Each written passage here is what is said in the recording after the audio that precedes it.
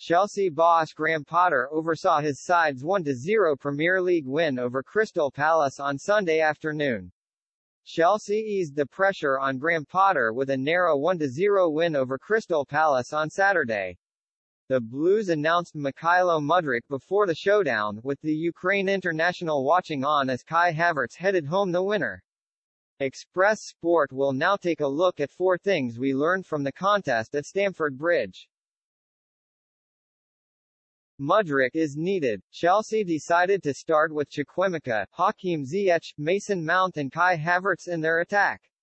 But while the quartet are all good players, the Blues looked slow and sluggish while they were all on the field.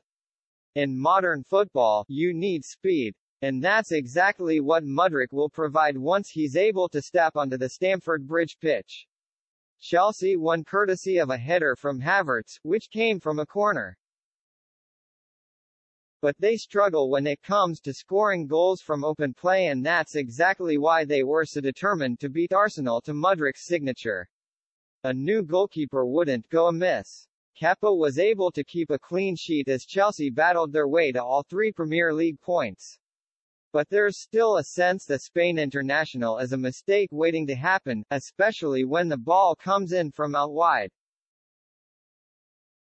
Kepa never looks assured when coming to collect the ball and, after his recent error against Fulham, looks nervy. Chelsea do have Edouard Mendy to come back from injury. But the Blues certainly need a new number 1 if they're to continue to improve and make a late charge towards the Premier League top 4.